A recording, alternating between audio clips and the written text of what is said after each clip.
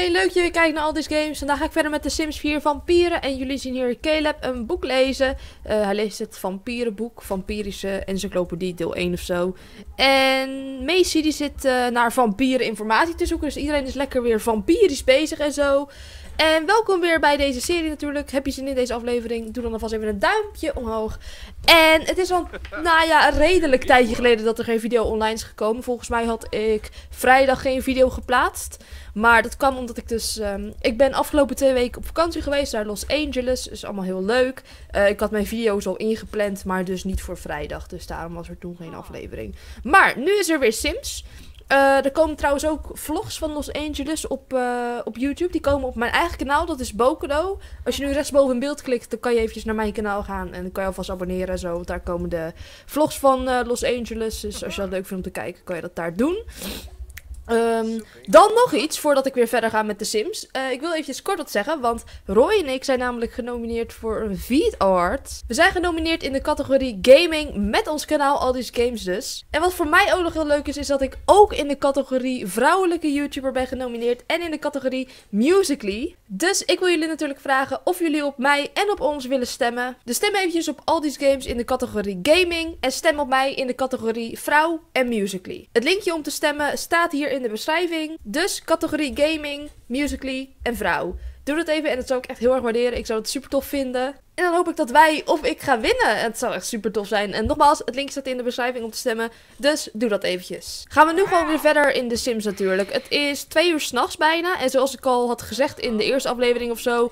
Ik speel niet meer alleen van 's ochtends tot 's avonds dat we gaan slapen. Want Macy en Caleb zijn vampieren. Dus die slapen onregelmatig. Soms slapen ze 's middags, soms 's nachts. Nou, nu zijn ze 's nachts helemaal klaar wakker. Dus dan ga ik niet wachten tot de ochtend natuurlijk. Want dan worden ze misschien wel weer moe. Caleb heeft ontdekt hoe plasmapakketten gecreëerd worden. Nou, top. Even kijken hoor. Hij heeft nog nooit een plasmapakket gedronken. Oh, echt? Ja, we moeten natuurlijk ook even zijn doelen allemaal bereiken. Drink niet 5 dagen achter elkaar diep zonder toestemming. Oké, maar dat doen we toch eigenlijk nooit. Dus dat moet wel lukken dan. En we moeten ook nog 2 vrienden maken voor Caleb. En we moeten een plasmapakket drinken. Dat heeft hij blijkbaar nog nooit gedaan. Nou, wat we dan natuurlijk gaan doen is een plasmapakket bestellen. Lijkt me wel handig. Zo. En dan gaan we die... Oh, hij had er al 1. Nou, dan gaan we die in ieder geval eventjes drinken. Dan heeft hij ook een keer een plasmapakket gedronken. Hier, hij is er gelijk blij mee. Nou, top. Wat is zij aan het doen? Oh, ze zit hier met zen muziek of zo op. Ik heb geen idee. Waarom gaat Macy niet even lekker op het orgel spelen? Op de pijporgel eigenlijk. Maar ik noem het een orgel. Want ja, nou, dat is gewoon bijna hetzelfde. Maakt niet uit. Eén kamertje dit, hè. Hier is dus verveeld. Nou, daarom moet ze even op het orgel gaan spelen. Ik wil echt als het zo mooi kan. Net als, hoe heet hij nou? Vladislaus. Dat zou echt top zijn als het zo mooi kan. Maar dat kan ze nog niet. Dus ik ga hier weer even weg. Want ik heb geen zin om daar naar te luisteren. Oh, ik zag Caleb heel zo naar beneden gaan.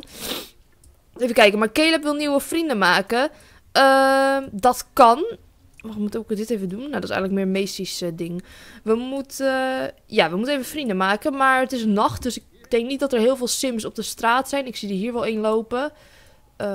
Maar we kunnen ook even naar een club gaan of zo. Of een... Ja, wat kunnen we doen? Ja, een nachtclub. Dat lijkt mij het logisch om naartoe te gaan in de nacht. Voor de rest is er niet echt iets waar veel mensen zijn op dit moment.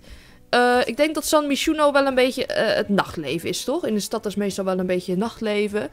We kunnen naar dit. Nee, dat heb ik niet zoveel zin in. Hier is niet echt een club. Nee, dan ga ik toch naar wat anders. Ik ga dan naar Newcrest. Daar heb ik volgens mij een eigen club staan. Ja, hier, Funkiness. Dan ga ik daarheen. Daar ben ik heel lang al niet geweest.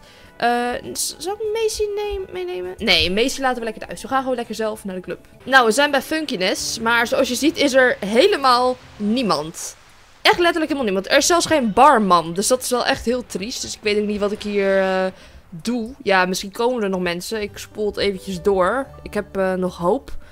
Maar ik denk dat ik de hoop beter kan opgeven. Want er gaat waarschijnlijk niemand komen. Nee, oké, dat is wel echt heel erg triest. Ja, waar moet ik dan heen? Weet ik veel. Ja, dan ga ik maar... ik ga dan denk ik toch gewoon naar San Myshuno of zo. Of naar de spa. Misschien zijn er mensen bij de spa. Ja, nee, dat zou wel niet. Dat is wel een beetje raar. Ik ga gewoon naar San Myshuno. En dan gaan we naar de karaokebar. Wie weet zijn daar mensen. Het is een partyplek. Dus ik heb hoop. En anders dan weet ik het ook allemaal niet meer. Nou, het is hier ook een beetje saai. Er is hier tenminste wel een barman. of een vrouw, ik heb geen idee. Maar ja, er is hier wel iemand. Maar er zijn hier niet veel mensen. Oh, hij heeft zelfs de zangvaardigheid nu geleerd, Caleb. Nou ja, dat kan natuurlijk ook. We kunnen ook gewoon gaan zingen. Ja, waarom niet, hè? Maar het wordt wel alweer een beetje ochtend. Dus er zullen straks wel weer mensen gaan komen. Even kijken, hier zijn ook al wel wat mensen. Oh, kijk, hier is iemand. Hier is een vrouw. Mira Ramesh.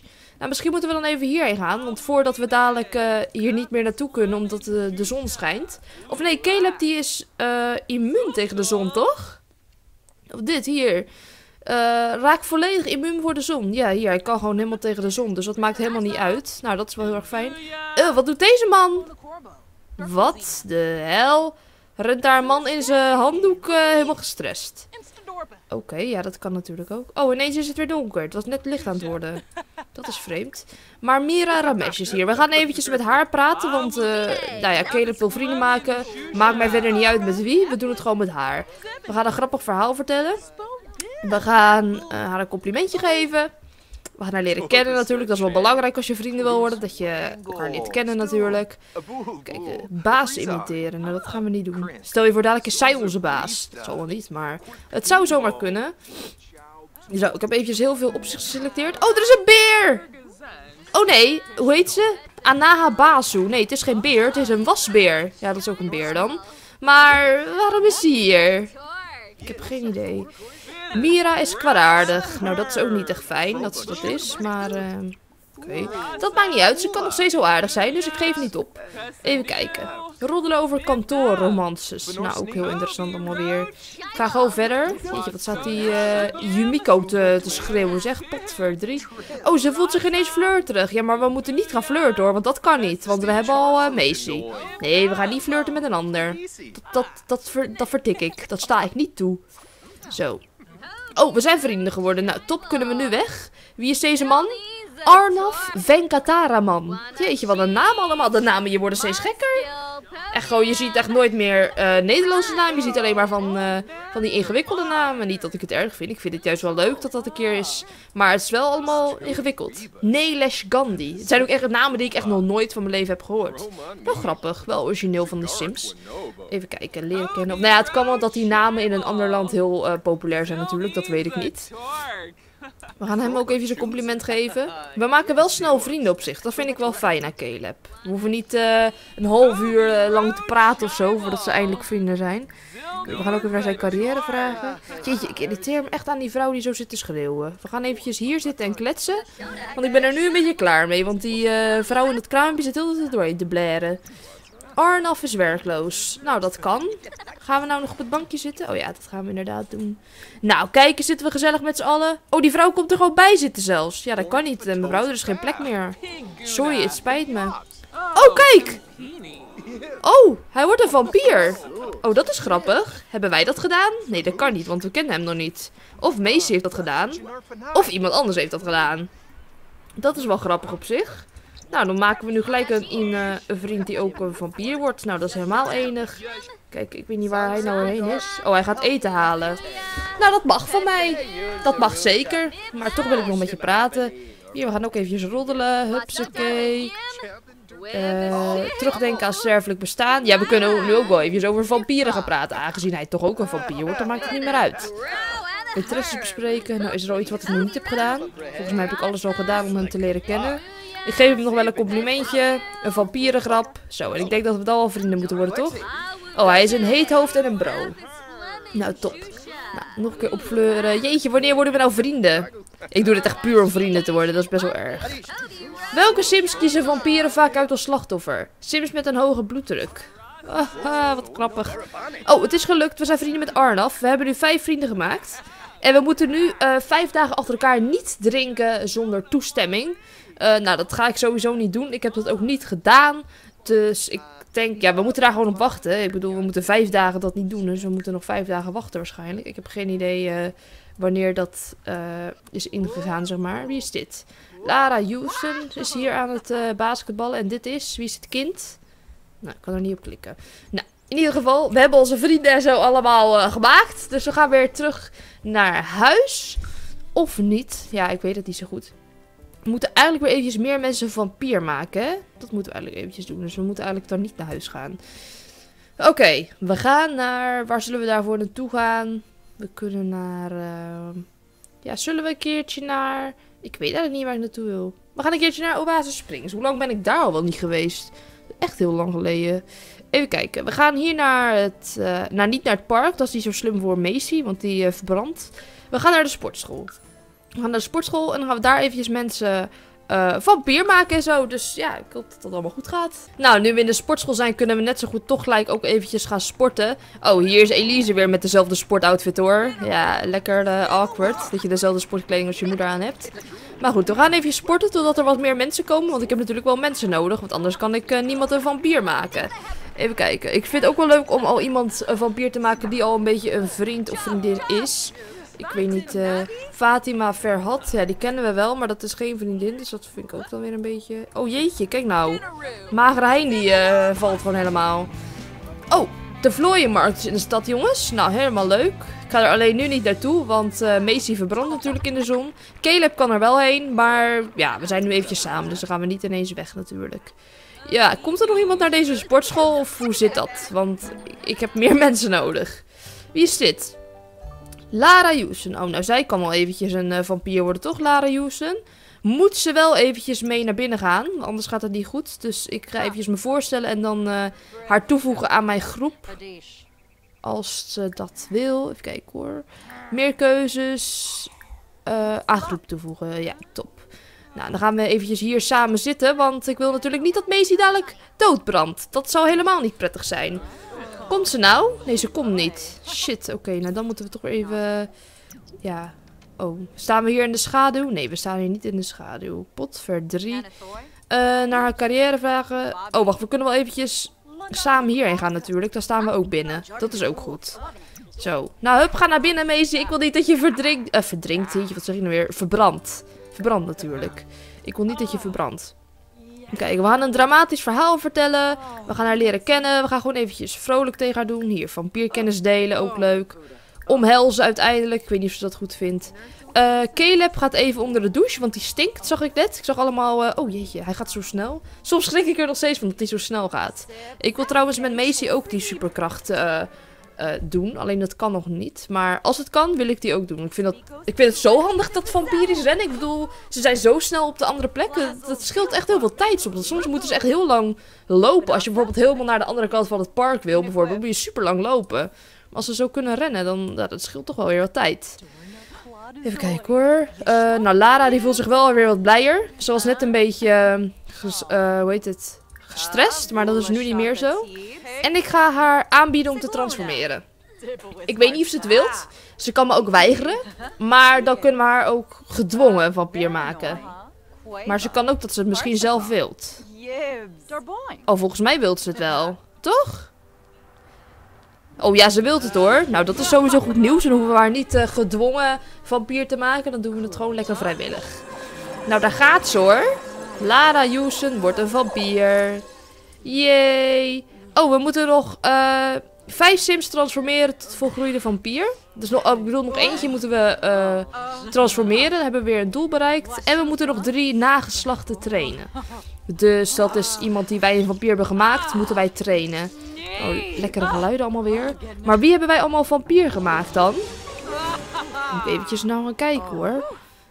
Oh, ik weet er nog wel eentje. Dat is, hoe heet ze? Hoe heet ze nou? Ik ben haar naam kwijt. Ik vind haar ook even niet. Oh, Salma. Oh ja, hier staat ze. Salma. Die moeten wij nog eventjes dan moeten we een keertje gaan trainen. Dan hebben we dat al een keer gedaan. En voor de rest is volgens mij niemand vampier, hè? Die wij een vampier hebben gemaakt. Kengo misschien? Oh ja, Kengo hebben we ook vampier gemaakt. Nou, dan kunnen we hem ook trainen. Top. En dan hebben we Lara nu. Nou, dan hebben we wel genoeg. We kunnen op zich nog wel iemand doen. Maar moeten we wel eventjes kijken wie dan. Hier is Mira. Ja, er zijn niet echt vrienden van ons verder. Dus ik vind het een beetje raar om een vreemde zomaar te doen. Nou, hebben we net ook bij Lara gedaan trouwens. Maar alsnog, ik wil gewoon eigenlijk iemand die al een vriend is. Maar het probleem is... Macy heeft niet zoveel vrienden. Dus, maar we kennen wel al wat mensen. Dus dan moeten we daar eventjes iemand van gaan uitkiezen. Maar dat komt nog wel. Wat ik straks eerst even wil doen is naar huis gaan in ieder geval.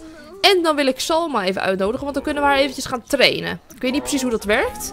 Maar dan kunnen we dan vanzelf wel gaan achterkomen. We gaan naar huis. En we gaan Salma uitnodigen. Hopelijk kunnen we haar gelijk direct meenemen. Dat zal wel heel erg handig zijn. Even kijken. Nou, Lara hoeft niet per se mee. We kunnen wel Kengo even meenemen. Misschien dat hij dadelijk, als hij bij ons is, gelijk een vampier wordt. Of hij is het al, dat kan ook. Oh, Salma kunnen we ook meenemen. Top. Nou, dan gaan we hun eventjes trainen. Nou, we zijn weer thuis hoor. En Macy die begint ook een beetje moe te worden. Caleb helemaal niet, tot mijn verbazing. Dus dat is wel grappig. Maar we gaan wel eventjes ook naar binnen. Zo, heeft Caleb dit boek al uit? Oh ja, hij heeft dat boek uit. Nou, dat is helemaal top. Als het goed is, heeft Macy ook nog een deel 2 van dat vampieren gedoe. Of zit dat in de kast? Kan ook. Kijk hoor. Ja, die zit in de kast. Nou, dan kan Caleb die even gaan lezen. Ik weet niet of Kengo nou al een vampier is. Zou wel kunnen, maar ik weet het niet zeker. Ik wil in ieder geval eerst eventjes jeetje, een duistere meditatie doen. Oh nee, we gaan nu helemaal als vleermuis hierheen verplaatsen. Dat hoeft ook weer niet. Even kijken, vampier, duistere meditatie. Zo, als we dat eventjes doen, krijgen ze eventjes wat energie. Dat is wel eventjes fijn. En dan kunnen we daarna Salma trainen. Zo, even kijken hoor. Hoe moet dat? Ik heb dat nog nooit gedaan, dus dat is wel even spannend. Oh hier, vampirische training aanbieden. Nou, dat is dat dus. Oké, nou dat moet wel lukken. We gaan dat gewoon eventjes doen. En ik denk dat dan het doel wel voltooid wordt voor Salma. Oh, hier, Kengo die is nog geen vampier. Maar hij heeft wel allemaal gedoe in zijn buik. Oké. Oh, ja, het is al voltooid zelfs. Nou. Oké, we hebben nu een nageslacht getraind. Elise Wilson wil langskomen, dat mag. Oh, kijk eens, we geven Salma training hoor. Zo. En wat doet zij? Zij oefent nu gewoon of zo. Ik heb geen idee wat ze precies doet. Nou, in ieder geval, we trainen haar. Dus dat is al goed nieuws. Oh, Elise is er. Nou, dan ga ik haar eventjes naar binnen halen natuurlijk. Grappig verhaal vertellen. Caleb, laat die vrouw eens eventjes binnen. Ik weet niet of ze nu naar binnen komt. We gaan ook eventjes omhelzen. Wat lief, hè? Hebben we haar nu al getraind? Oh ja, we hebben er blijkbaar al helemaal getraind. Nou, dat is helemaal super. Ik zie hier viezigheid op de tafel liggen waar ik niet zo van hou. Zo, nu is het weg. De plantjes doen het nog goed op zich. Oh, we hebben ook deze boompjes nog natuurlijk. Hoe heet dat nou? De plasmafruitboom. Ja, die hebben we inderdaad ook nog. En Caleb die staat buiten met Elise te praten. Met de moeder van Macy natuurlijk. Ook hartstikke gezellig. We gaan in ieder geval even naar binnen toe. Zo, lekker naar binnen. Kengo, nou, Kengo die ruimt gewoon onze vuilnis op. Nou, dat is nou nog eens spontaan. Dat vind ik sympathiek. Dat vind ik aardig van hem, ja. Dat is toch eens aardig. Er komt er gewoon iemand bij je op bezoek, gaat hij gewoon het vuilnis voor je opruimen. Vind ik aardig hoor. Doen mensen bij mij niet? Nou, oké, waarschijnlijk wel. Ja, als familie hier is bij mij, doen ze ook wel eens wat opruimen natuurlijk. Maar vreemden, zeg maar, doen dat niet. Maar er komen hier ook geen vreemden thuis natuurlijk. Nou, Kengo is niet echt een vreemde, maar ook weer wel, want ze zijn niet echt vrienden. In ieder geval. Ik moet Salma trouwens nog steeds eventjes volwassen maken, want ze is nog steeds een tiener. En ze moet natuurlijk niet voor altijd een tiener blijven, want daar heeft ze niet zo heel veel aan. Dus dat moet ik nog eventjes handmatig doen, want ze groeit natuurlijk zelf niet meer op. Maar Caleb heeft dorst, zie ik. Nou, gelukkig heeft hij nog een plasmapakket in zijn inventaris, dus dat komt helemaal goed uit. Oh, die heeft hij al lekker opgedronken. Nou, helemaal top. En ik snap niet hoe zijn energie niet naar beneden gaat. Het gaat gewoon niet naar beneden op een of andere manier. Dus hij is gewoon voor altijd wakker of zo. Geen idee. Maar jongens, dit was wel weer de aflevering voor vandaag. Hopelijk vonden jullie dit weer leuk. Doe natuurlijk een duimpje omhoog als je het leuk vond. En als je het niet leuk vond, doe het dan nog steeds. En dan zien jullie mij de volgende keer weer.